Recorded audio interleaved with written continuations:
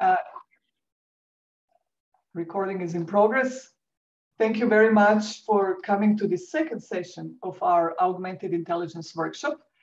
As you know, in this series of short talks, we will be exploring how we extend our minds through both our social networks with other humans and also our technical networks with various machines. This workshop is organized by Rob Goldstone and Marina Dubova from Indiana University, by Gautam Biswas from Vanderbilt University, and myself. I'm Mirta Galesic from the Santa Fe Institute. And so we are super excited. There is a lot of people who have registered from 15 countries. We have 26 speakers in total until beginning of September. And then there will be a second wave starting mid-September. So please drop us a message or post in Slack who would you like to nominate to present. And so mentioning Slack, we will be communicating in many different ways. We have a web page. Marina will be posting various links in the chat. We have email that you are all, email distribution list that you are all on. We have a Slack channel. We have also a Google Jamboard where you can draw and post notes. This meeting is being recorded, and we will be, it will be posted on the workshop YouTube channel. So, you know, behave, make sure your microphone is turned off at all times, except when you're speaking. Feel free to post any meeting related thoughts and questions in the chat window. This chat history will not be saved. So, you know, go ahead and be rowdy. But then use Slack channel for something that will kind of stay for posterity. Anything that you want to, something that contributes to the discussion. Maybe you have your own or other relevant publications that you want to flag. Again, suggestions for other speakers and so on. And we will also create this Jamboard document Marina is posting where you can collectively brainstorm, and these two will be saved. So Slack and Jamboard will be saved. Chat is not saved. So we will also be experimenting with different discussion formats after the talks. Last time we just had a general discussion after both of the talks, but we are also considering to have other formats such as small groups and so on. And we will ask you to complete a little poll. Marina will post and explain, suggesting other ways of organizing the discussion. But without further ado, we have two excellent speakers today. One is Mike Richardson from Macquarie. Sorry, Mike, for not pronouncing it correctly, probably from Sydney. It's 1 a.m. there. So thank you very much for being here. And the other is Mark Steyvers from University of California, Irvine, who is having an early morning today. Each of them will talk about 25 minutes. There will be a short Q&A of 5 minutes. Just raise your hand in Zoom if you would like to ask questions. And then there will be an open discussion. Thank you very much. And Mike, please take it away.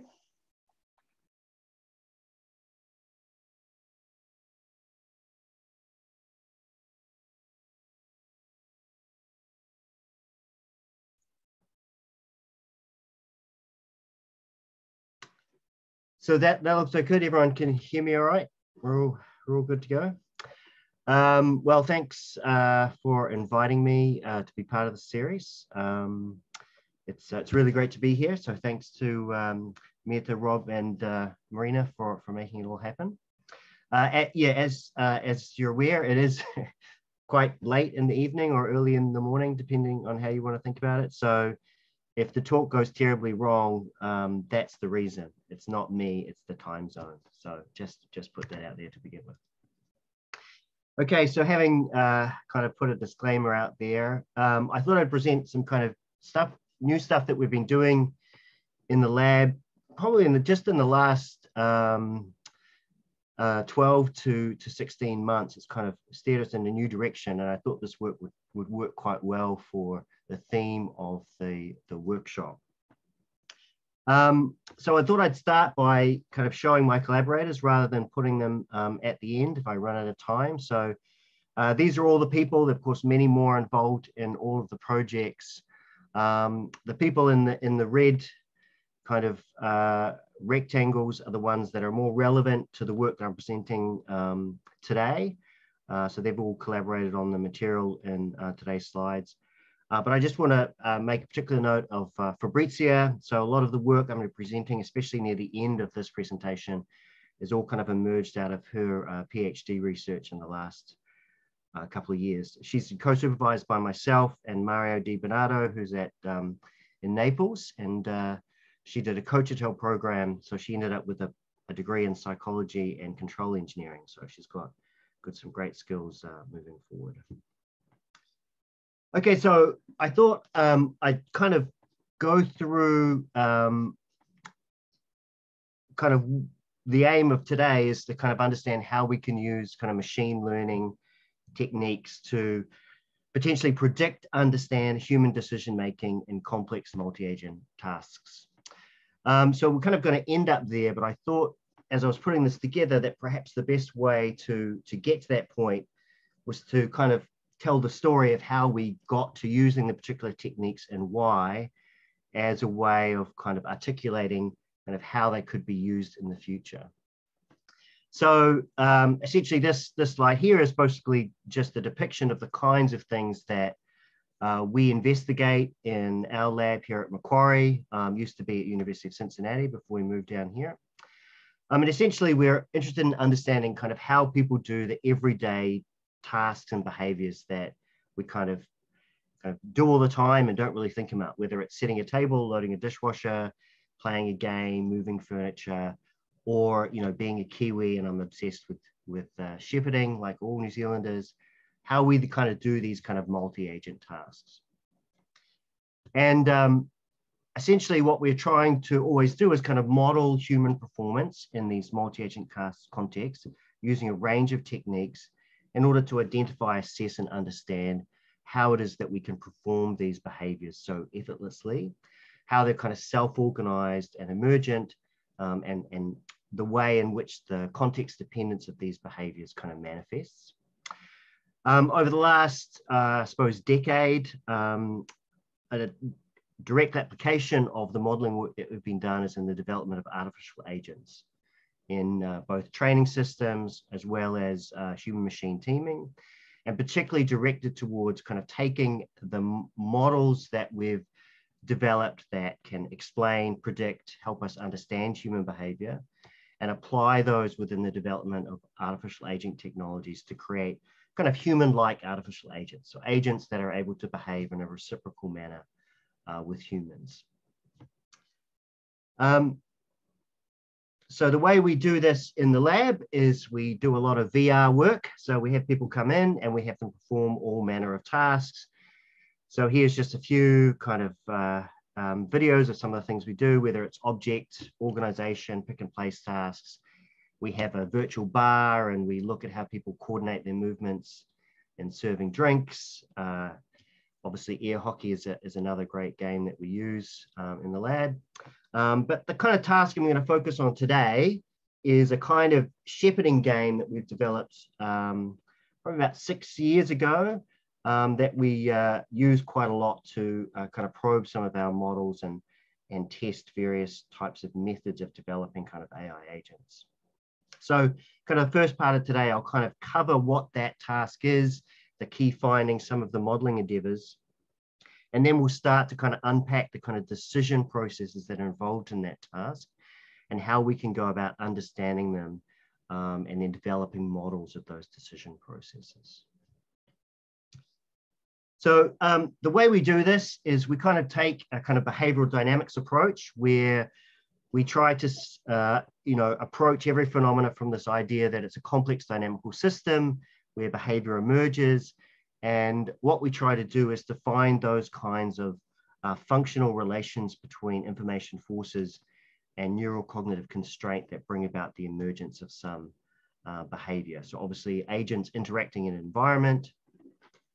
And then we want to kind of model those for the development of human machine systems, and not just optimal performance or better than human performance, which is often the case, but really try to develop systems that are suboptimal, truly human level performance, as well as suboptimal, and use all of those different levels for various types of training systems. The way that we model most of our behavior originally started by modeling kind of how people move and the performance of these tasks. And despite the complexity of, kind of everybody's movement behavior, there's been extensive research over the last, 20, 30, more than 40 years demonstrate how kind of people's movement and the performance of most activities kind of fall into two types, kind of discrete movement. So when someone reaches for a target, taps a key or throws a dart, and kind of rhythmic movements. And those two kind of prototypical kind of primitives or aspects of human movement kind of correspond to the fundamental properties of nonlinear dynamics. So kind of point attractor systems and limit cycle systems. And even better, when you're trying to model kind of human behavior, you can essentially achieve 90% of what humans can do by controlling end effectors, so hands or limbs, or body segments or entire bodies if you want, using simple mass springs or simple kind of nonlinear mass springs or limit cycle systems. So I don't want this presentation to be about mathematical equations, so I'm not going to go into the details of what these are. If you remember high school physics, then these might look relatively familiar to you.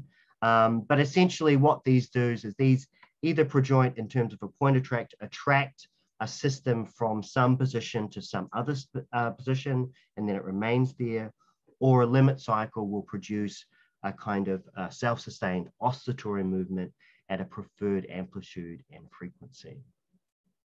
So if we think about that in terms of how we might use that to understand a kind of movement, if we imagine that our hand is this red point and we're given a goal location, then essentially what this point attractor equation will do will simply just attract your hand to that goal location.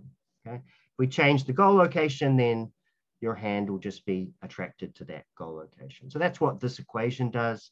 And then a limit cycle essentially, with that nonlinear term in the middle there, it just essentially means the system will oscillate around some given goal point. Yeah, so we've done a fair amount of work over the last 10 years, as I said, just saying, well, how far can we push these equations to try to model and understand human behavior? So how generative are these in explaining complex behaviors? So if we now return to this kind of shepherding task that I want to use as kind of the basis for how we start to think about modeling and eventually in the decision space. So this is a task we developed in the lab, as I said, 5 or 6 years ago. This was the original conception for the first study. So basically people control motion sensors that control these sheepdogs. So on the picture on the right there, either the orange or the blue kind of square represents the sheepdog. So people are controlling those. And the task is to corral the sheep, so the fuzzy round spheres on the right there, into the containment region, which is the red circle in the middle of the field. So these sheep are repelled from the sheepdog. So as you move your sheepdog or your player moves their hand closer to a sheep, they'll be repelled in the opposite direction. So the goal is to corral these sheep into the center of the containment region and keep them there, and to do it as fast as possible. And so people kind of move around, kind of trying to shepherd those sheep into the containment region. When people do this task, pretty much everybody adopts what we've kind of called search and recover, which is kind of the initial pattern of behavior. So this is just a playback of two people playing this game. So again, one person is controlling the blue sheepdog, another one's controlling the red or orange one.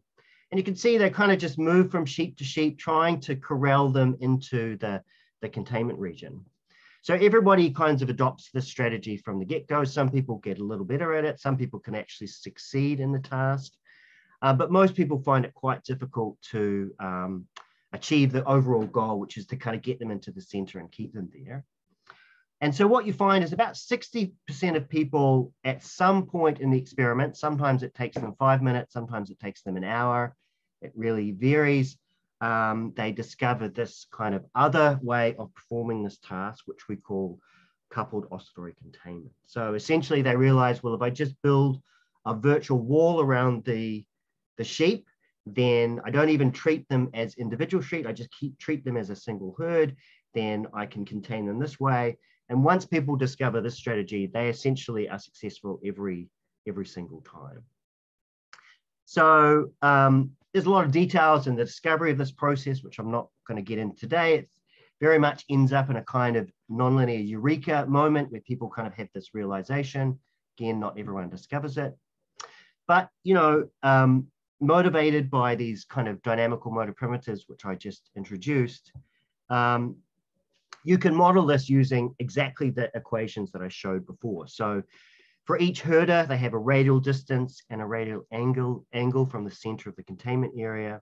And we can essentially model their movements as these kinds of mass spring systems or nonlinear mass springs, where essentially they move or they're attracted to the radial distance and the angle of the target sheep that they've chosen to corral at one point of time. So again, we're just changing the D of t and the A of t, the N2 parameters or parameter functions in these equations. And essentially it means that the herder just is attracted to basically the location of the sheep plus some offset. As the herd gets closer together, then the kind of herd spread decreases. And there's one parameter function here at the bottom. It's again a simple linear equation where you produce a change in the side of the damping in the radial angle term, and that results in a hot bifurcation where all of a sudden you go from being attracted to a location to exhibiting this oscillatory behavior. So this model, just using these two simple equations, we can get kind of search and recover. You're attracted to these sheep locations essentially. Once the herd gets within the containment area, you spontaneously shift to this oscillatory behavior. So if you implement this, you know, relatively simple system into two artificial herders, then this is what those models look like. So each herder is controlled by exactly the same model. And you could see that you kind of get that search and recover behavior that looks almost identical to the search and behavior that we just saw in the previous slide. So this is two artificial agents. In the previous slide, it was two human behaviors. And then as they kind of get the targets in the containment region, you see the spontaneous emergence of COC. So really simple model, kind of using these kind of same low dimensional dynamical equations to kind of capture how this kind of behavior emerges. This video goes on for some time. If you're interested, you can check it out on YouTube, but I will let you see, you can introduce perturbations and the model will spontaneously adapt to those. So it does a good job at capturing the behavior. So we've tested this model in a whole range of different task scenarios with almost no changes, very minimal changes. This model can perform all the types of behaviors that you're seeing here. So literally just a couple of mass spring equations within a complex context produces complex behavior, driving behavior, circling behavior, oscillatory behavior. We've run a lot of these studies where we've implemented them in an artificial agent. And in VR, we have people either in full of immersive environments or using kind of the more modern day version of our setup, these kind of touch screens below. We have people interact with artificial agents. And in some trials, they think they're interacting with a human, but they're actually interacting with an artificial agent or vice versa. And both, if you look at the way humans behave, they behave the same way, irrespective if it's with the artificial agent or a human. And in 70% of the time, they can't distinguish between when they're working with a human or an artificial agent. So just a kind of another indication that you can use these kind of simple models to capture the movement dynamics of a human within these kinds of complex multi-agent task contexts.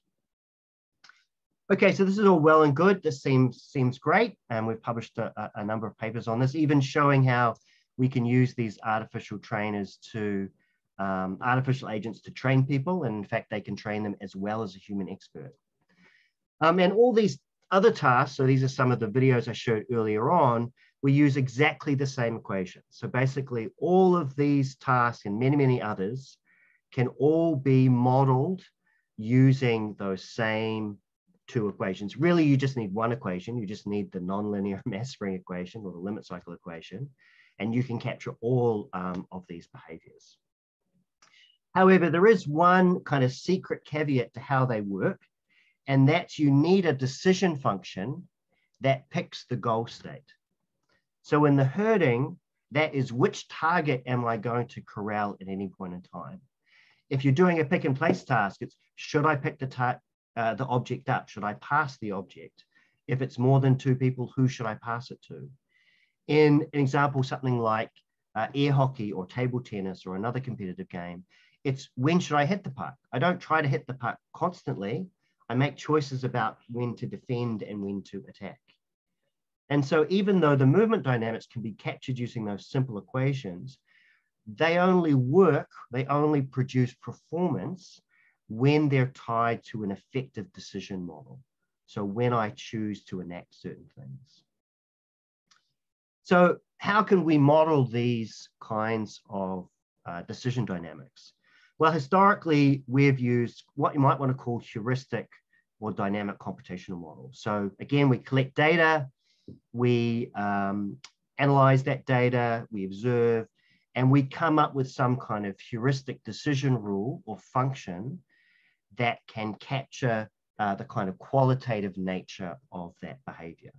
So for example, in the herding game, we basically have a computational rule, which is written below there. It looks a lot more complicated than the actual movement dynamics, which essentially a herder picks the sheep or the target that's furthest from and moving away from the containment region and is not being corralled by another herder or is not really close to another herder. Okay, so it's kind of intuitive.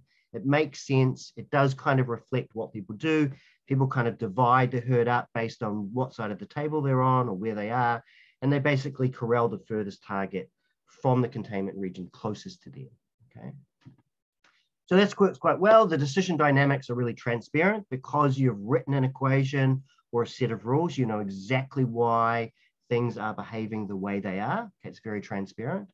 Okay, the downside of these is they can sometimes be kind of difficult to derive or formalize. Okay, so you have to put a lot of effort into coming up with these decision rules.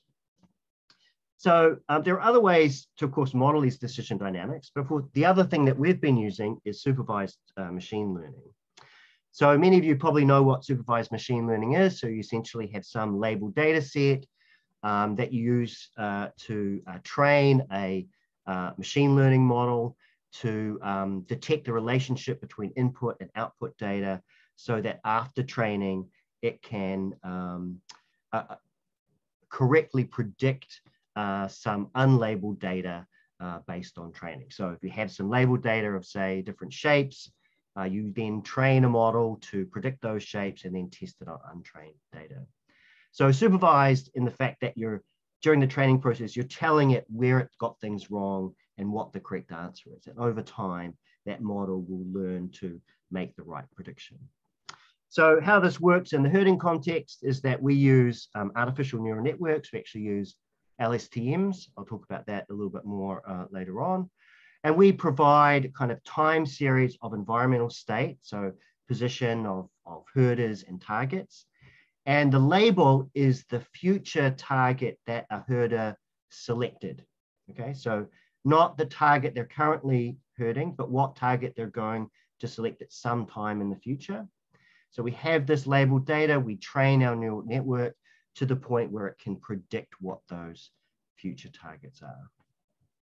So the pros of this approach is that the model is derived directly from data. We can debate the degree to which it's theoretical or atheoretical. Of course, there are some theoretical assumptions in the kinds of input features or data you use. But the problem with them is that the underlying decision process all of a sudden becomes rather opaque, okay? These neural networks, huge numbers of parameters, it's kind of hard to know what the mapping is between input and output, okay? Although I'm putting a question mark there because as we're going to see, that's not the case anymore these days. And we're actually going to take advantage of the fact that we can actually now look into these models to get a better understanding of what is kind of going on in these decision processes. But before we get there, let's just talk a little bit more about how we're using SML here, or supervised machine learning. So as I said, we're using a long short-term memory network. And the motivation for that is that, human decisions are not things that happened in moments in time, but they're a consequence of some history of behavior that then leads to some prospective decision or action in the future. So we feed in different sequence lengths. So here I'm going to talk about data where we used basically 1 second's worth of the previous history of the herding environment state. So again, the herder target positions, velocities are fed in as a sequence, a 1 second sequence into the neural network. And we're trying to predict the target in the future at some prediction horizon. Okay, so T horizon here. And we've tested a whole range for this particular task, even greater than 2.5 seconds, but predominantly between 320 and 2.5 seconds. Now, I mean, we can predict the target at the next time step, but that's kind of trivial. So we not really going to focus on that as well at the time. And just to show you a couple of examples of the kind of prediction success. So, training these models a relatively short period of time, where we're trying to predict the future target, either 640 or, for example, 1.2 seconds in the future, which seems kind of fast, but as you've seen from the timescale of this task, it is a very fast task. We can predict the target that the player or the herder will select next at that time in the future, well above 90%, most of the time above 95%. What we've done is we've actually applied this to both expert herders, so herders who've had like over 100 successful trials, so played it for long periods of time. What we call novices, although small, they're not completely novice. We've analyzed novices that did actually succeed in performing the task. So not as much gameplay just from a single session, but we've trained their data on people when they actually achieved successful performance. And we can model both experts and novices quite well. So, as alternative to the heuristic model, we can then use this model that predicts the target selection decisions of previous herders to then control the target selection dynamics of an artificial herder. So now instead of predicting, we feed in the current input state of the environment. It then selects a target or predicts a target that then becomes the target of that dynamical action model, and the virtual agent can play the game like the expert or like the novice in that case. Okay? If you have enough data, you can even make player-specific models of a particular herder. So implication for different training systems is you can start to create kind of a population of different herders that each have their own nuanced way of doing the task. But the other kind of cool thing that kind of came out of this work was that the models were very expertise specific. Now, this was not a consequence of overtraining. This was a more general phenomena that if we took a novice model and we tried to have the novice model predict the targets of experts, it did a terrible job. And likewise, if we try to take a model of expert performance and have it predict the targets of novices, again, it couldn't do a very good job. Okay. Predicting an expert, even if it was a different expert, very good. Predicting a novice, even if it was a different novice, very good. But you didn't have this kind of crossover. So it was kind of a strong indication that these models were expertise specific. So that kind of suggests that potentially the information, the attunement, the situational awareness, whatever word you want to use, the way in which those experts and novices are making those target selection decisions are quite different. We already knew this because if you look at experts, they tend to switch less often. So they tend to corral fewer targets for longer periods of time than novices. So in order to kind of ask this question, well, what is it different about these processes? Well, that's where this notion of explainable AI comes in. So explainable AI is not new. It's been around for quite a long time. Mike, yeah. Oh, if you could you wrap up in a few minutes? Yes, I'm almost near the end. Yep. Okay. Yep. So you've got these large number of parameters in the neural network. It means it's hard to look at input-output mappings, but basically explainable AI techniques let you figure out kind of the weighting or importance of input features in relation to output states.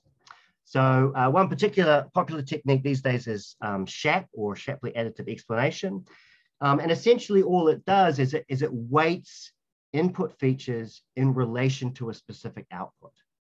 So you can start to uncover what features are playing more of a role in a particular output prediction. And then you can average that weighting over an entire test set to kind of get a global understanding of what a particular input feature was playing a role in a particular prediction. So we've done this for this task. Again, this is kind of a new way of depicting the results here.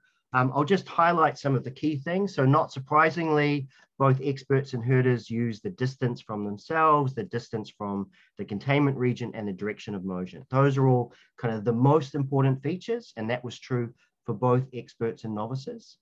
There weren't huge differences between experts and novices, but there were some significant and important differences.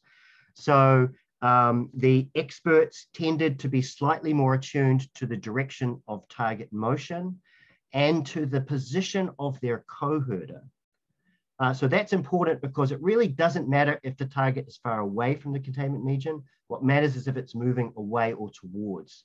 And experts were more attuned to that. They were also more aware of what targets were better afforded being corralled by their co-herder than novices. Novices tend to focus more on velocity and acceleration, which actually has almost nothing to do with successful performance. So, subtle, again, both experts and novices were being successful, but there were key differences in the weighting of the input features. Okay, so what does this all mean? Well, first of all, these SML models can predict the action decision of human actors. And interestingly, here in this plot, we show this is the inter-target transition time. We can see that the majority of the transitions are well below 1280 milliseconds. So there is some indication that these predictions are happening before even the human player is consciously aware of the action decision they've made. I don't want to claim that they haven't made the decision. That could be true, but there is the potential of making these predictions before the human has even made them themselves. We've already shown how we can use them to control artificial agents. But the other application is then that these models can be used so artificial agents can not only predict the actions of others, but start to predict the action intentions of other human users. Explainable AI techniques can provide a powerful tool for understanding decision-making processes and what information a particular human is using to make that decision. And this is, a relatively important point in that, trying to understand what someone is doing or attuned to and making a decision is not an easy thing to do experimentally, but these techniques can provide a way potentially of doing that. And then, of course, has a range of implications for both basic and scientific research and can be used not just for visual tasks such as this, but for a whole range of tasks. This is the last slide that I'm going to end on. And I just want to point out that at first, this kind of explainable SML technique seems like it could be quite powerful, and I expect it will be. But it's important to know there's kind of three fundamental assumptions that still have to be kind of fully uncovered if the power of this approach is to be realized. So the first one is that it assumes that the input features employed in the modeling are the informational variables that human actors actually choose. So you can pick any input features you want, and chances are the model will make some kind of prediction. But if you don't choose the right informational variables, then you could draw incorrect conclusions about the information that a human might be using.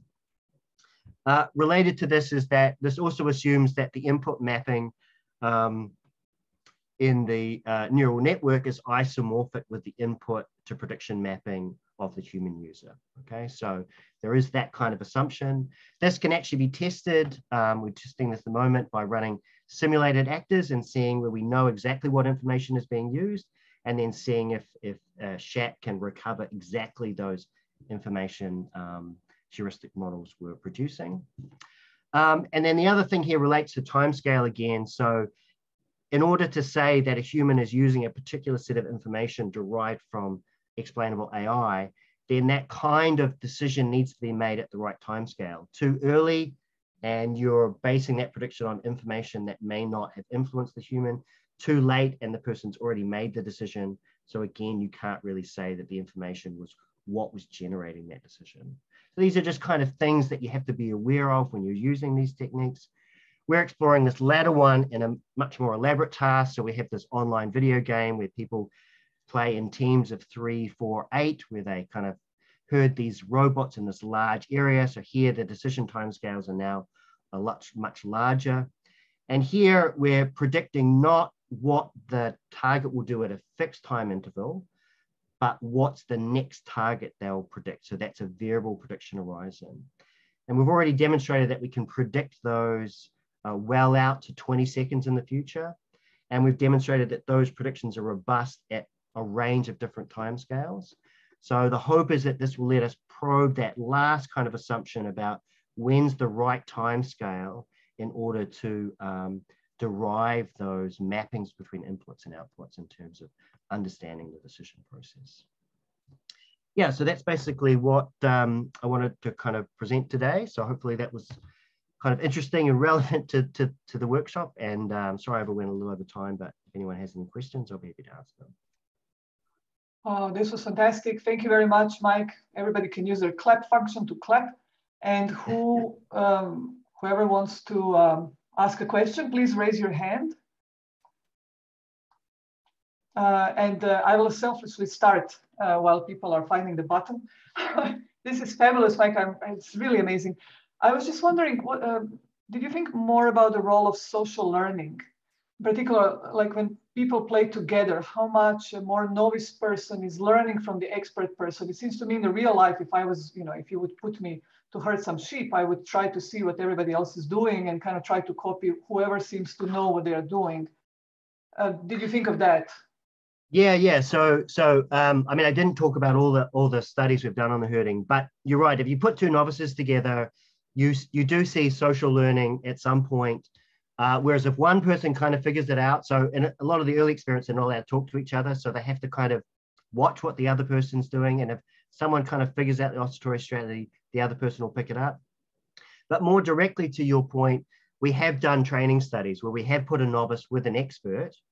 And yes, they learn much faster because they basically pick up what the expert's doing. And that's kind of one way in which we've tested our model by then having novices play the game with the model and demonstrated that they learn just as fast when they're playing with the model as when they're playing with the human expert. In fact, they actually learn a little bit faster. I've also got another colleague who's done a lot of work in kind of social cue utilization and has also demonstrated that people who are kind of more sensitive to picking up social cues tend to learn the task slightly faster. So absolutely that's the case. And in a lot of this work, it's this kind of implicit learning that kind of goes on in these kinds of task contexts. Absolutely. Thank you very much. One more question from Amit, and then we'll proceed, and then hold your questions later for the general discussion. Thanks. Sorry for being the last person. This was really interesting. I'm curious if you could tell us a little bit more about this phase change in learning, which seems to be really important and kind of, we see this a lot in sort of developmental psychology. And if there's anything that you can say about when can you predict that would happen? When does that sort of the realization that there is sort of a superior strategy, and what can you tell us about that? Yeah, so that's a great question, and one that we have tried extensively to come up with whether there's this one thing. And I can tell you there isn't just one thing. It's really variable when it happens. There is a couple of things that is a really good indication of whether someone will discover it. The primary one is if they're really bad at search and recover. If they're not very good at that, then they're much more likely to discover COC than someone who's kind of moderately good at S&R behavior. There does seem to be some indication that the oscillatory part emerges through the tracking. So as the sheep kind of come together, what happens is you'll go over here and then you'll move over here and then you'll go back over here and then you'll go back over here. And if you do that, you know, just 3 or 4 times, that seems to be a pretty good indication that in the next moment or the next trial, you'll have that realization that it's that kind of circular movement. And then you see this intentional switch where it goes from being just kind of emergent oscillation to kind of an intentional oscillation. So those are kind of the 2 things that we've discovered so far that seem to predict when it will discover. But as I said, not everybody does, only about 60%. But yeah, and again, some people, like within 2 trials, some people, they can play for an hour, even an hour and a half, and not figure it out. So, you know, it's, I mean, the other predictor is whether you play a lot of video games. If you play a lot of video games, you tend to figure it out pretty quickly. So that's kind of a non-answer to your question, but it's something we're looking at, and we're doing some eye tracking studies at the moment to see if it's something about kind of visual attention that maps onto that discovery. Thank you. That was great. I know that in Australia it's close to 2 a.m. Please post your questions, further questions, also in Slack or on Jamboard, and we'll nudge Mike to answer them later if he falls asleep. And now I yield to Mark. Thank you for being with us.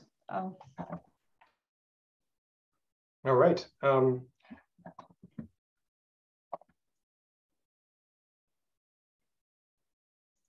Okay, so you see my screen, right? All right, well, thanks Marina, Mirta, and Rob for organizing this, and thanks Mike for giving you a wonderful presentation. So I'm going to talk about human AI collaboration, and this is collaborative work with my machine learning colleague, Pork Smith, and some graduate students in cognitive science and computer science. So AI is everywhere these days. AI is collaborating with or coordinating with humans in a number of applications. For example, AI can give medical advice, legal advice, dating advice. And in transportation applications, AI is helping us drive our cars or is delivering food to us on various campuses. At UC Irvine, these food delivery trucks, they're kind of cute at first, but they're kind of annoying now. We have to sort of coordinate with them, swerve around them. There's too many of them at UC Irvine at the moment. In many of these applications, the goal is not to replace humans, but rather to augment human performance. And we have taken an interdisciplinary approach by combining some insights from cognitive science and psychology, understanding sort of what is going on in people's minds when they collaborate with AI. And we combine that with AI and machine learning research.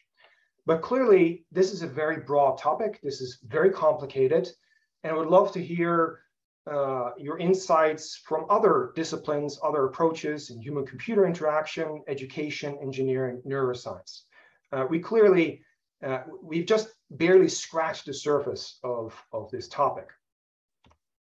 So today I'll focus on this question of the effectiveness of human AI collaborations. How accurate are systems that are based on hybrid human AI combinations, as opposed to just humans by themselves or AI by themselves. The particular setting here, and this is important, we focus on situations where the human and the AI, they can perform the same task. They can perform the task by themselves. And then we see what is the performance we can get by combining the human and AI decisions. The application domain we'll focus on, we've worked on a number of different domains, but here I'll report results from image classification. So this is a very simple domain. It's not the most compelling sort of application domain, but on the other hand, we can do a lot of good foundational research, which is really the goal. So we have images taken from the ImageNet domain, and there's lots of AI algorithms designed to classify what's in these images. You know, is it a dog, is it a bear, a bike, etc. And people are very good at this task, as well as current AI algorithms. But to make this hard for both humans and AI, we add some phase noise. As you can see on the screen, this can make it arbitrarily difficult for individuals to classify the objects. In terms of the AI or machine learning algorithms, we use convolutional neural nets. The goal for us is not to advance state of the art. we just take existing off-the-shelf classification algorithms that represent different states of the art in history of deep neural nets. So AlexNet was the first deep neural net that was really quite exciting. And then there were various improvements, GoogleNet, ResNet, DenseNet, VGG19, that each sort of improved on the previous state of the art. And we look at all of these AI algorithms, how well each of these performs when you combine it with a human. I should note that this noise that I mentioned, the phase noise, this is not something that these deep nets are familiar with. So we also train these networks to various degrees. This is a process called fine-tuning. We train these networks to various degrees to this phase noise, and it leads to even more variations of neural nets that we can look at. So there's two parts of this research. So first we'll look at statistical combinations where we have a single machine classifier and a single human and combine it into one sort of classification decision. And there's no real collaboration of any kind in this setup. And then we look at very simple collaborations where the AI is providing recommendations on the classification, and the human can decide to use this recommendation or choose to ignore it, and then the human is in charge of the final decision. And this aligns with a lot of these practical applications, like doctors relying on medical advice, legal practitioners relying on AI algorithms. All right, so in all our experiments, we use Amazon Mechanical Turk participants, no experts. So we present images of various levels of noise. And in this case, the decision is to classify these into 16 basic level categories by clicking on one of the icons on the screen. So this might be a difficult decision. Some of you might see that's actually an airplane, but you might not be very confident. So you also submit your confidence level for each classification. This image is a little bit easier, and you can clearly see it's a bike. And so you might be high confident in this particular trial. Now, what's interesting, if you run these images through these machine classifiers, these deep neural nets, they were designed, or they had sort of the human brain in mind from an architectural point of view. And some people argue that these deep neural nets, they operate like humans, but there are very interesting differences as well. Here are images that are easy for human participants. Our participants are very confident about what's in these images, but for whatever reason, the machine classifiers, they don't know what's in there. They're very low confident and they all make mistakes systematically. So you can see this is a car, a cat, a bear, and a bear. On the flip side, we also have images that are human participants, because they're so noisy, they're very confused about these images. Like, what the heck is in there? But the machine classifiers, they are very confident about what's in here. And some of you might see it. I still don't see what's in these images, but here we have a bird, a boat, a bear, an oven, and an oven. So I'm cherry picking some examples here, but this shows that some of these deep learning algorithms, they operate in different ways from humans. Yes, they are correlated to some degree, but they also, they know different things. They can pick up on different visual features, and that's good for our purposes. We want the AI to have different skills, to have different types of knowledge, because this is what's going to lead to complementarity. So in this project, we look at pairs of agents. We combine either two machine classifiers, we combine two humans, and we combine a machine classifier and a human. And the question is, what happens when we look at these hybrid pairs? Does the performance of a hybrid pair sort of exceed the performance of a machine-machine pair or a human-human pair? That would point to complementarity. So more formally, so we look at this issue of complementarity. Is there something unique going on with putting a human and a machine decision together? And we define complementarity here as a human-machine pair exceeding the performance of human-human and machine-machine. How we combine these decisions is a bit complicated. We use a Bayesian combination model, and I just won't go into the details of how this works. It's a non-trivial problem because classifiers, they produce confidence scores in a different way from humans. So these classifiers, they have a vector of confidence scores across all 16 categories, whereas in our experiment, the human just produces a confidence in just their final decision, their one classification. So develop an approach where we can combine these different types of decisions and confidence scores in one framework. Now, the key in this framework is that we can also estimate the correlation. What is the latent correlation between the human and the machine decision? So here's some results for the images that are not very noisy. So a single human is pretty good, 90% accurate. When we combine two humans using this Bayesian combination model, so now we have two humans combined into a single decision, that improves the accuracy to about 92% accuracy. This is simply like a wisdom of the crowds effect. You select basically the human who's more confident, who tends to be a bit more accurate. If we look at individual machine classifiers, these are the ones that are not very fine-tuned to this noise. Performance is a bit worse than a single human, about 0.8, 0.85 accuracy. But interestingly, despite this lower performance relative to a single human, when you combine these classifiers with a single human, you get the results shown in green. The hybrid performance is better than what you would get by two humans. And it's better than what you would get by combining two algorithms. So there's something really interesting going on when we combine across different types of classifiers, if you will. So this is an example of complementarity. And I should note, this is very important, this doesn't always happen.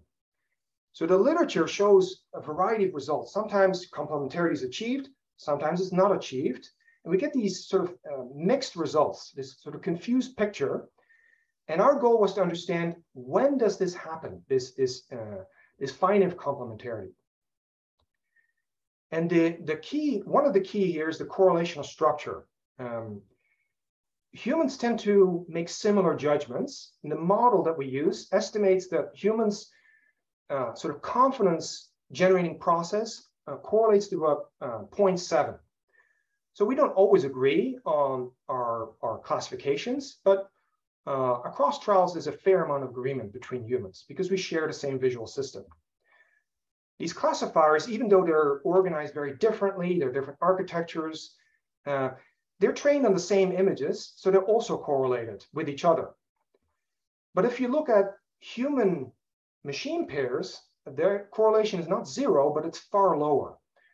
And this shows that humans and machines, they're just organized differently, use different processes, probably have been exposed to sort of different training materials. They just know different things. So now the question is, when do these human machine classifiers produce complementarity? When can we expect this finding? So this graph shows a huge number of different combinations of human and machine classifier pairs. So each circle is a particular combination of one human with a machine classifier. And all these different circles are different types of machine classifiers, different levels of training on the noise, different levels of image noise. And you can see lots of variation on the vertical axis, which is the machine classifier accuracy by itself. On the horizontal axis, you can see variations in the human classifier performance by itself. We color the circle red if we observe complementarity, right? If that combination of human-machine leads to better performance than human-human or machine-machine. And you can see that we can expect complementarity if the difference in accuracy between a human and machine is not too large. Right? They don't have to be at the same level of accuracy, but there shouldn't be too much of a difference between them to get complementary results. If they're outside of the zone of complementarity, then it's better to just go with two humans or two machine algorithms, whichever pair is better.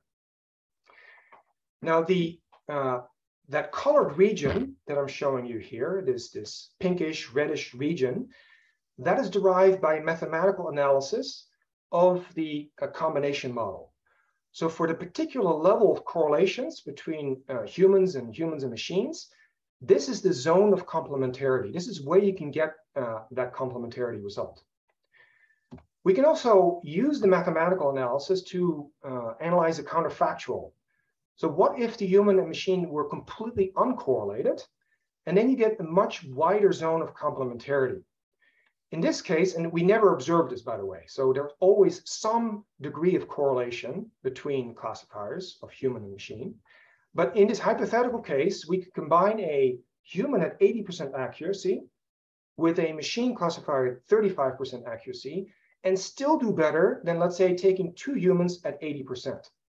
And this seems kind of counterintuitive, but the key idea is that these machine classifiers, even though they perform very low, they can complement the human on some trials. So the implication of this research is that AI models do not have to exceed human performance to be useful. AI models can be far less accurate and still help the human across trials. Also, the goal here, if the goal here is to optimize human-machine teaming, then we want AI models to be as uncorrelated as possible from human judgment. And I'm a cognitive modeler. I tend to build models that are similar to humans. But in this case, we are sort of flipping a switch here. And now we want models that are dissimilar from humans as much as possible, because this will help the complementarity. This will optimize for a complementarity. And there's now various machine learning algorithms that have a specific training objective, not to be as accurate as possible, but to know different things from humans. And I think that's a very exciting direction.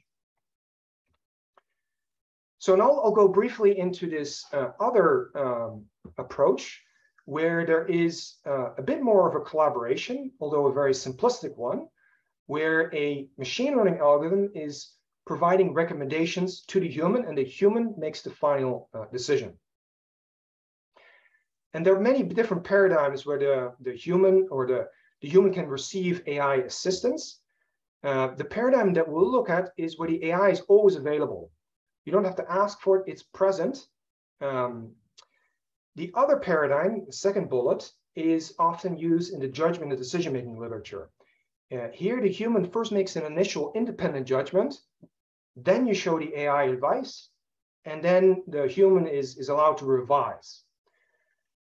And then the third approach is where the AI assistance is potentially available, but needs to be solicited by a human. And this leads to various interesting additional complications. So we use the same paradigm as before, image classification. And in our user interface, in some trials, the AI advice is shown on this panel on the right. The AI classifier shows the confidence on these various categories. So in this case, the classifier is pretty confident it's a bear based on this green highlighting, and it's somewhat less sure that it could be a dog. And then the human participant in this case can look at this and can either adopt the advice or can ignore it.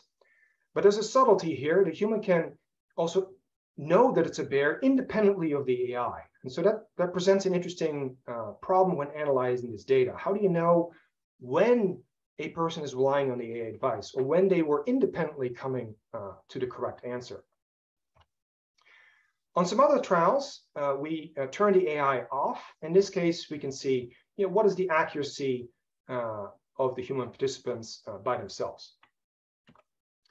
So here are the results of the AI algorithms by themselves. These are simple machine classifiers.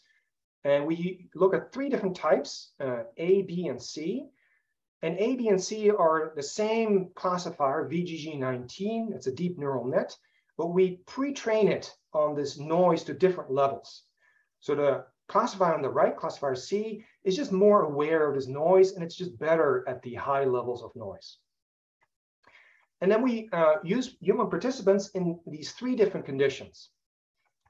So the orange line shows the human performance when they are not assisted by the algorithm. And we see that the human performance is better, better relative to the classifier A, and it's somewhat worse than classifier B and C. And now the critical condition is what happens when the AI assistance is turned on. So this is the advice on condition. And in the left panel, the classifier A, we see this complementarity. So even though on average the AI is worse than humans, the AI is still helpful. It can boost human performance above and beyond the human by itself. And for the other two cases, classifier B and C, performance is about the same as human performance by itself. So we wanted to know, okay, so how do individuals rely on AI assistance? And for this, we needed a cognitive model because it's not quite clear how you can measure reliance. In some paradigms, you can immediately empirically assess, when is a human relying on AI assistance? But here, it's not quite clear when a person is independently coming to the right decision versus looking at what the AI is doing and then copying that advice and coming into a decision. Now, to solve this problem, and again, I won't go into any details, we use a Bayesian model where reliance is a latent variable. Basically, we look at the difference between what's happening in the AI on condition and the AI off condition to estimate the reliance. And reliance is a latent variable in this model. So here are the results of the estimated probability, that's the vertical axis, that a person will take the advice of the AI when initially they disagree with the AI. The results show that people are more likely to adopt the AI recommendation when the classifier is highly confident. That's the variation on the horizontal axis. And when the human participant is in a low confidence state. That's the variation between the different colored lines. So this shows that people don't just adopt one single strategy, like always relying on AI advice or never relying on AI advice. People use a more flexible strategy that can sort of vary from trial to trial. To verify whether this model makes any sense, these are latent variables that we're estimating. We also run this paradigm in a different way. In this paradigm, the results are shown on the right.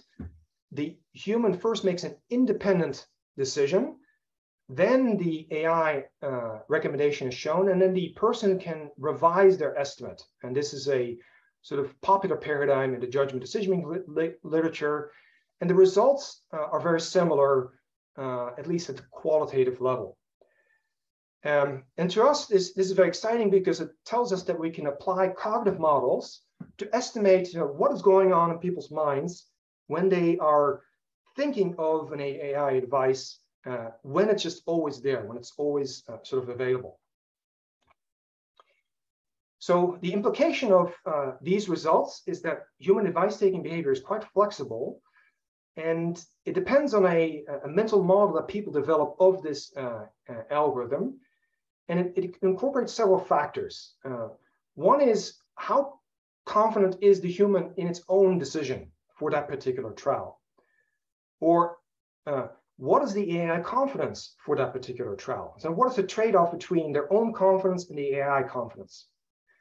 It also depends on what is the perceived accuracy of the AI. This policy, this reliance policy, it shifts up and down depending on how accurate the AI is. And even more complicated is when participants can opt in to the AI advice. That's a different experiment, different setup. Time is also important. How much mental effort or time is required to process the AI advice? It's not just about, can the AI make me more accurate? It's also, how much time would it take for me to process all this advice? And we find that in these low stakes settings that we're studying, like image classification, with Amazon Mechanical Turk participants, they often don't bother to solicit the AI. It's just the improvement in accuracy is not worth their time. Clearly, this would be very different in high-stakes situations. Doctors, relying on medical advice. All right, so last slide. The goal of this research is to maximize this human AI collaborative potential. So we have shown, along with many other researchers, that this requires AI agents with complementary capabilities, right? The whole promise of AI is that it can do things better or in different ways, right? And we can train AI agents specifically to complement humans. Another dimension that's very important is that in human-machine teaming, you need to have accurate self-assessment. Humans are reasonably good at being aware of their own knowledge limitations. There are some biases, but I think it's fair to say that AI is not very good yet at knowing what it doesn't know. This is one of these research frontiers. We need to have AI systems that have better metacognition. We also need to have accurate mental models. The AI needs to be capable of building an accurate mental model, if you will, of what the human can do, and the human needs to have an accurate model of what the AI can do. There are lots of biases that can potentially occur in building these mental models. In our very simple domain of image classification, we find that humans learn very quickly of what the AI is capable of. But of course, in other domains, people might make all kinds of mistakes about what the AI can or cannot do. There might be all kinds of prior biases. And again, we don't, in terms of the AI mental models, we don't have good AI machine learning approaches yet, AI models that can really understand human capabilities. So Mike talked about AI needs to differentiate between novices and experts, perhaps individualize the models of the humans. And I think a lot of exciting research can be done there. And finally, we need to communicate, right, with the AI in some way. We looked at very simple communication methods, basically exchanges of confidence. The AI shows how confident it is to the human. In other research, we show, the human tells how confident it is to the AI. But in the end, what we also will have to look at is natural language. And this opens the door to an even more complex domain of, how can you effectively communicate with an AI through natural language? And I'll leave it at that. Thank you. Thank you very much. This was fabulous. We all learned a lot. It's excellent research. I will, before we take questions, while you're all thinking of your questions, I will yield to Marina, who thought a lot how to improve our discussions. And Marina, go ahead. Yeah, hi everyone. Just a couple seconds for this. So we are thinking about how to make the general discussion after the talks more efficient, to harness all your minds together. And we thought about different ways. So the current way we're doing this is more centralized. So everyone is in the room asking questions, potentially talking to each other. But the other ways we could do this is more decentralized. So for example, we could have small rooms where people could meet each other and talk about the talks and the topics in the groups of 6 or 7 people, where we would, where some of the speakers would randomly be assigned sometimes, but that's a downside, is that the speakers won't be there all the time. And the other version is having two groups where each one of them will have one speaker, but in this way, the speakers won't interact as much. So we were interested in what you would prefer for us to try. So we created the poll, which you could answer with your preference for the group discussions. But even if we do something more decentralized, we'll still have the centralized ways to combine your thoughts, such as in the Jamboard or in the Slack. So it's always going to be there. Thanks. Thank you very much. This poll is really cool. Look, it goes in real time. This is excellent. So please raise your hand if you want to start a discussion. I know there are many questions in Jamboard, in chat. Otherwise, I'll start asking my questions. And Okay, Ying, go ahead. Thank you so much for the great presentation. I really enjoy both presentations. And the first question is for Mike. It's a very intuitive question, and I don't know whether you already studied. So I'm following up with Marita's questions about learning. I think the most important, especially as educator, is we teach students knowledge, and then they will apply the knowledge when they make the decision. So I'm just curious, in your research, how would you incorporate those strategies? For instance, not train the participants, just tell the participants this as a better strategies, just apply it. So I'm not sure how you can incorporate that in your research. Thank you.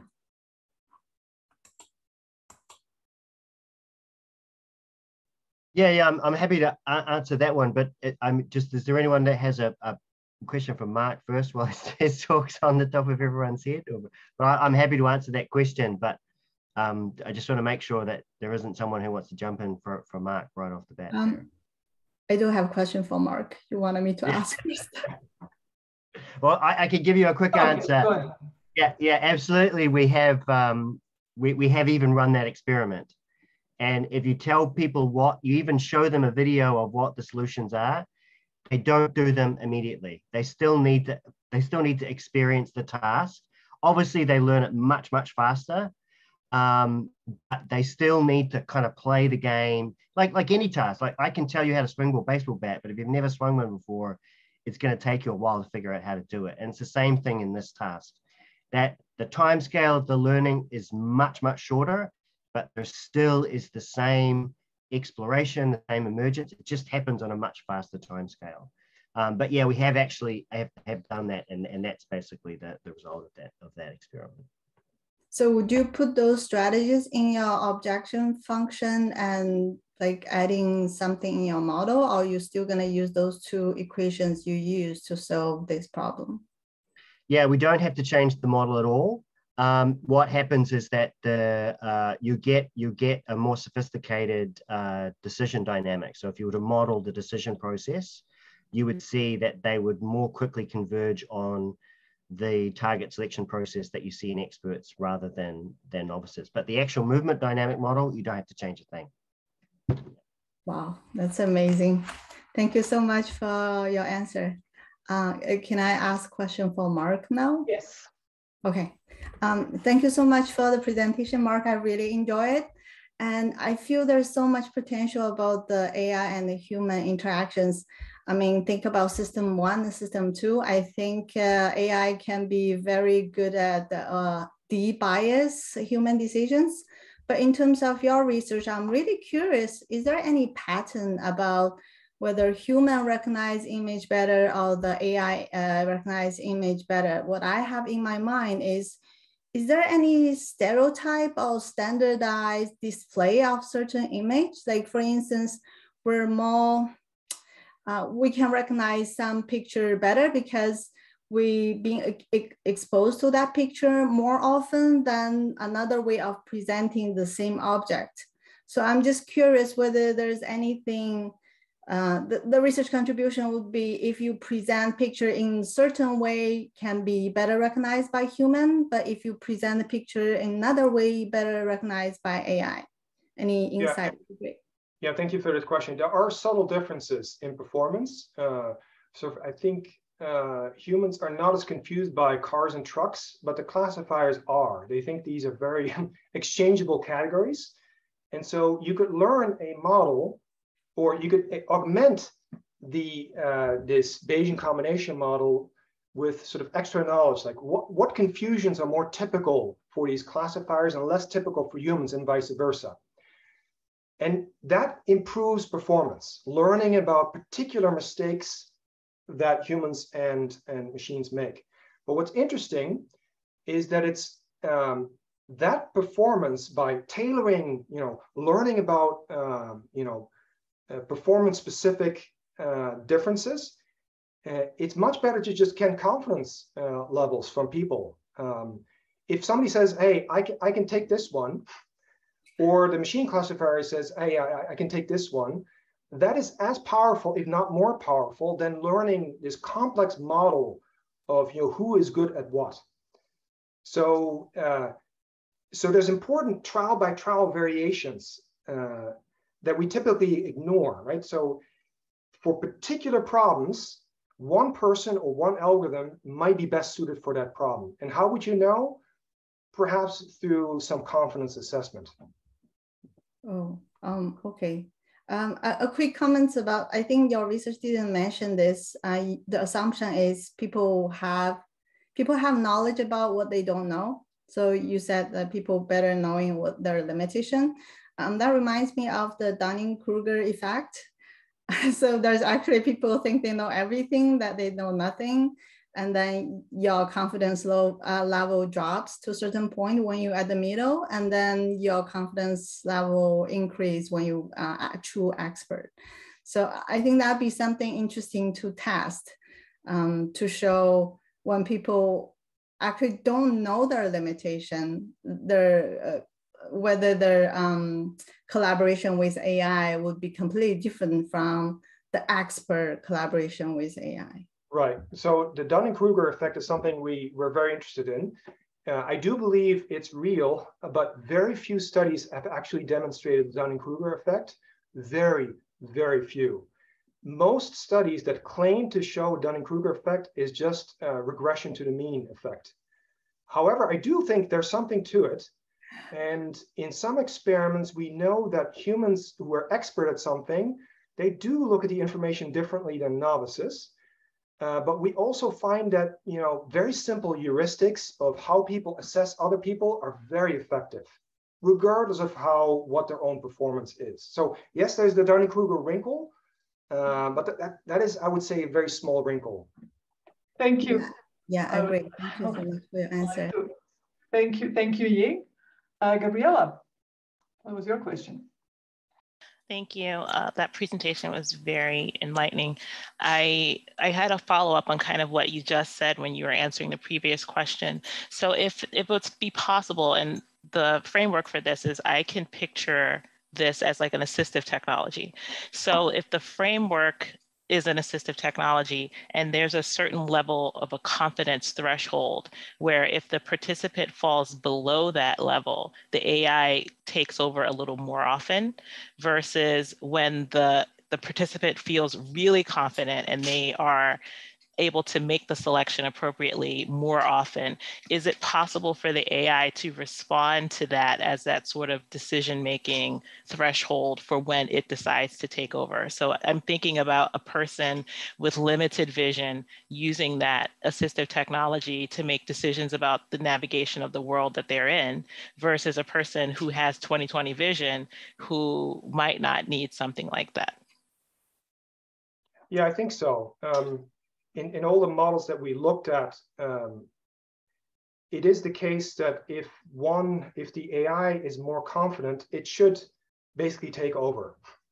It will be more accurate than what the human would do.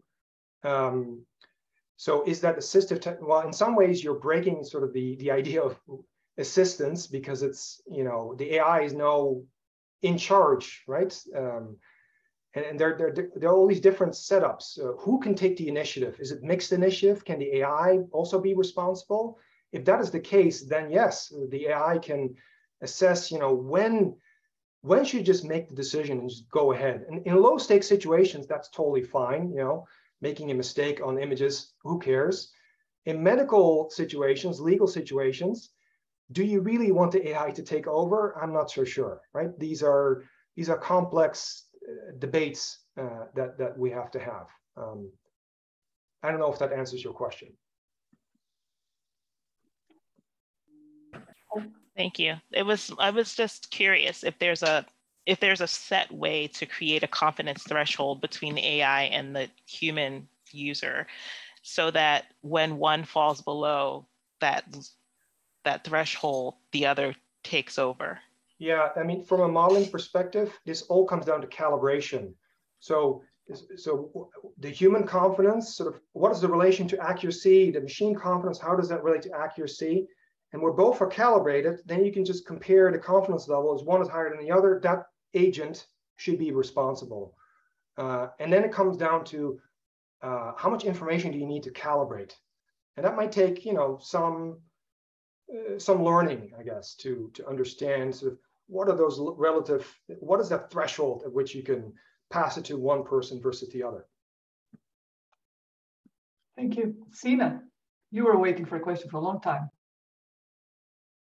Hi, this question for Mark. I really liked the presentation, and I completely agree that in cases where the AI is being used as decision support, we should think about it as in terms of complementarity.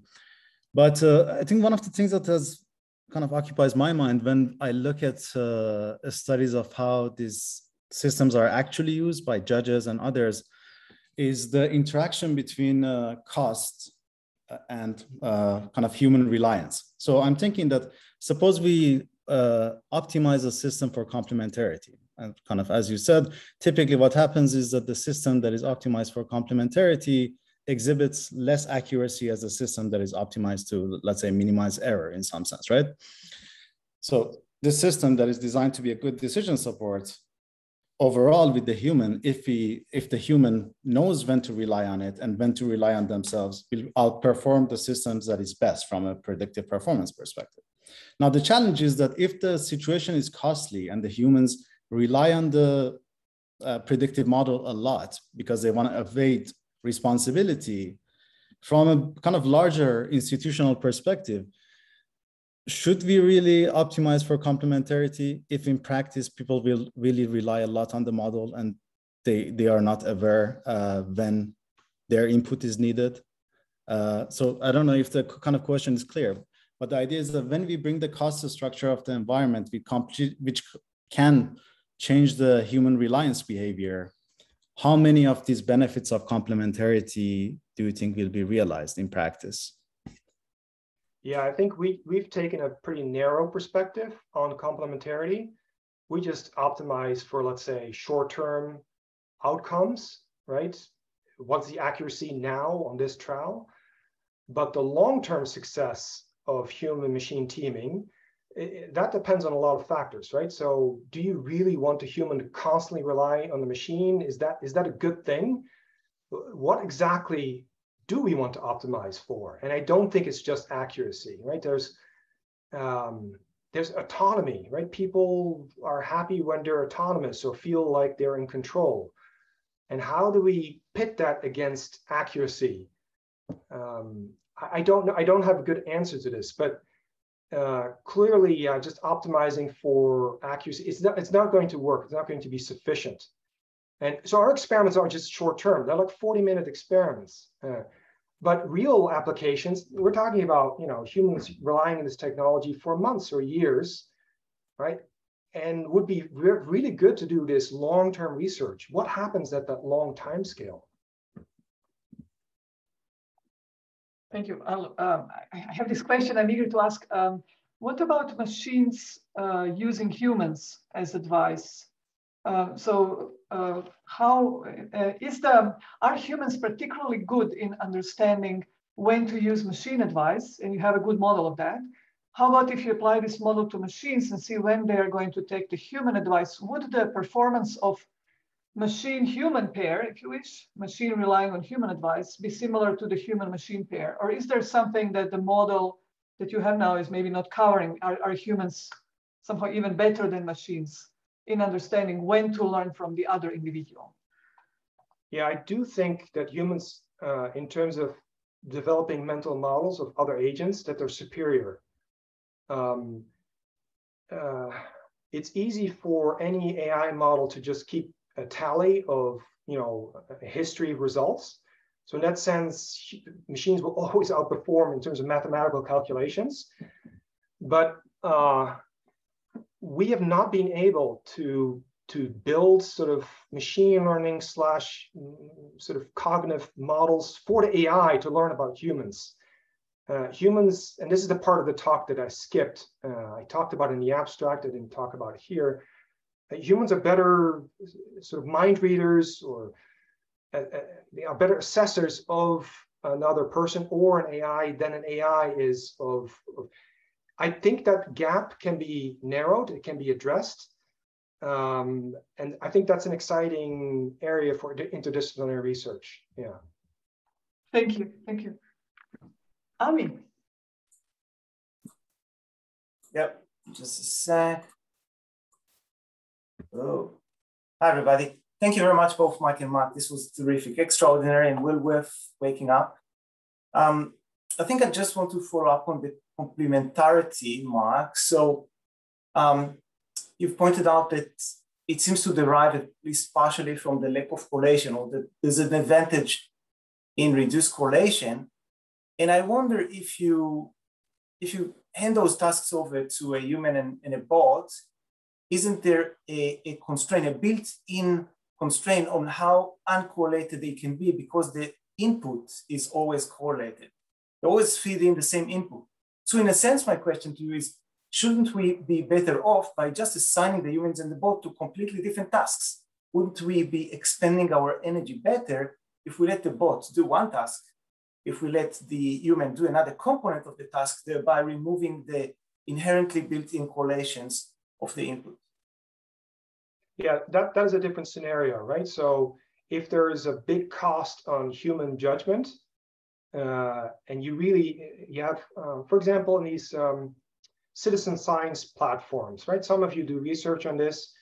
You have a lot of citizen scientists that can make decisions on what's in these images or videos, but there's not enough of them. So you use bots or machine learning algorithms to cover so the set of all images that need to be labeled or classified. In that sense, yeah, you want to make smart decisions on, which images or videos can be passed to the bot. You don't want to expend all these human resources, have many or several human judgments for the same image. And Amazon has a system, SageMaker, that actually puts this in practice. So you can ask Amazon to basically classify a whole bunch of images for you, and they use a combination of human participants and bots. And we don't know what their technology is, but it's some clever sort of algorithm that assigns humans and bots to different types of images.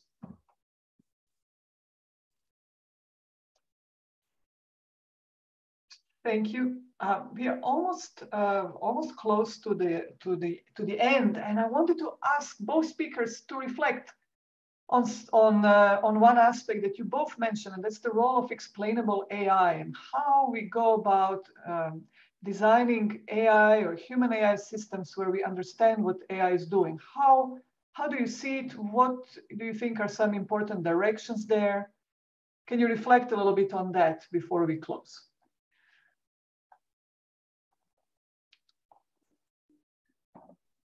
Mike, you should respond first, I think. Yeah. Yeah, I mean, for me, we've been exploring the utility of machine learning in our research for a while now, and clearly, with computational power now, we, as we've seen both in the stuff presented today, but also I'm sure in a lot of the other talks in the series, is it's pretty powerful. You can predict a lot of things. But for me, the ability to kind of open up those networks and explore the kind of mapping there is a bit of a game changer as a tool. So, we think about modeling things, as we've seen today, there's many ways we can model things. We can use differential equations, we can use computational rules, we can use Bayesian models. And a lot of the time, they're kind of doing the same thing, just in a slightly different way. So for anyone to say that one modeling technique is better than another is kind of not really true. They're just different tools for different things. And so for me, it's more like neural networks are now another tool that you have in your arsenal. And with explainable AI, you can now use it as a tool to probe a deeper understanding, whether that is a deeper understanding of what a particular machine learning model is doing. So why is it making those predictions? How is it biased? Is the mapping what we think it are? But the thing I quite like, which is kind of the kind of the point I was trying to make today is that we can also use it as potentially a tool to understand human behavior. So if we can, model that human behavior, then, we can open that box and understand it. And that means we can start to at least test to see in a human machine interaction context, is the way the agent is predicting or doing a task similar in form or type or compatible with the way a human does. Now, the questions that have come up today is maybe they don't always have to be the same. And research I didn't talk about, which I think I should have probably given, it would have been closely related to Mark's, is we're using the models now to make suggestions to human users when they play these herding games. And they don't always follow the suggestions of the AI, even if they're expert, but they always do better, even when they don't follow them all the time. So, and if the model is more human, then they don't follow them all the time, they do better. So I think I see, explainable AI as a great tool. And I think it's really opening a great number of possibilities. Still a lot of open questions on the human side, but I think I wouldn't be surprised if you see a great deal more research exploring the utility of them for not just understanding AI models, but actually understanding human behavior when you're using machine learning to model it. Yeah. Thank you.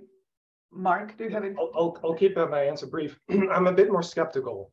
So I think Mike's use of explainable AI to understand human behavior, I think that's great. In the context where an AI is assisting a human and then is trying to explain what it's doing, all the experiments that I've seen so far, and there's not a whole lot of them, they suggest that there's a real cost of showing explanations to humans. Sometimes these explanations are just not good at all, especially when they relate to the inner workings of an algorithm that people just don't really understand, and the explanations don't help to understand the inner working of an algorithm.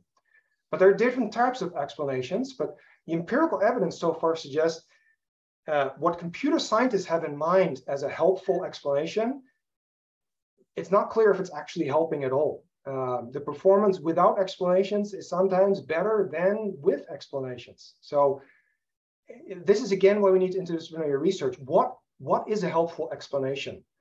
Sometimes when I see computer scientists talk about explainable AI, I'm not so sure if this is good for human consumption. I actually agree with Mark there. I think the one place that we are seeing it beneficial is in the work we're doing with defense. So if we're developing a training technology and we're replacing an expert human with an AI system that has to be human-like, the defense personnel will trust our model more if we can say, look, this is the reason why the model is making these decisions.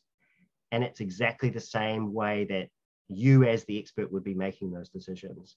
So that does increase the level of trust in the fact that the decision model is actually following along from what the real human user would do. But Mark's right, that's a very special case where you're not explaining it to the person doing the training, you're explaining it to the, I'm going to replace you with this model, and it's actually going to make the same decisions that you make, and I can show you the information that it's using. So I think that's where you can kind of build better trust into the use of these systems. But that is a kind of a special case.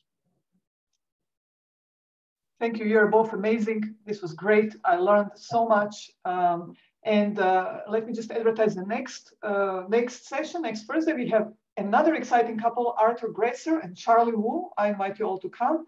Thank you for your participation, and see you again. Thanks, everyone. Thank you.